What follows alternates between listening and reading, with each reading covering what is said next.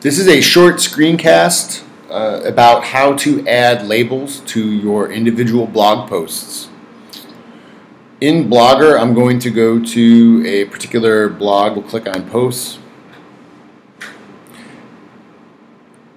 The orange here that you see have references to the different labels that exist.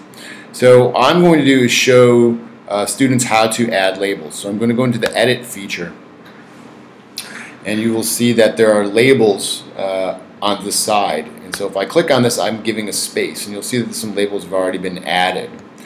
We have put on the homeroom of the school website, by clicking on this button, it'll take you to a bank of labels. And so here you will see that this is the label bank that has been created so far.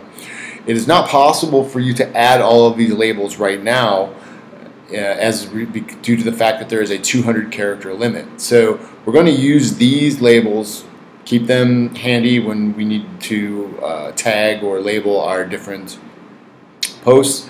To show you an example of how I will just basically use these labels.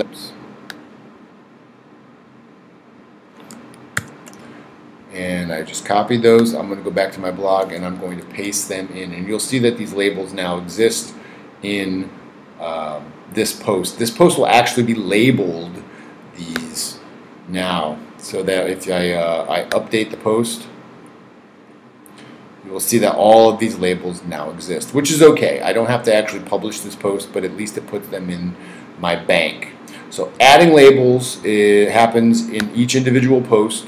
Let's say I take a blank post and I have a label here. I see some of the labels have already been added. I want to add some more labels. Maybe I'll go back here and get some of these ones right here and copy those. Go back and paste them in. So now I'm done, and these labels have been, this post has been labeled, and I'll close it up and it'll show you in a moment. See, this is Untitled Post, which is still in draft form. It's really important to know that the posts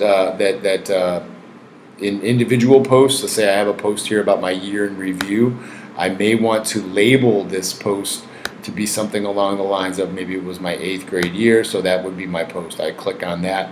I will do if I'm going to be doing some critical thinking, or I'm going to talk about some of the community service things, I might click on community. If it's a reflection, I will post reflection. If it's something that's music related, I might throw music in there, and so forth. And then I click it, and so now I've labeled those posts.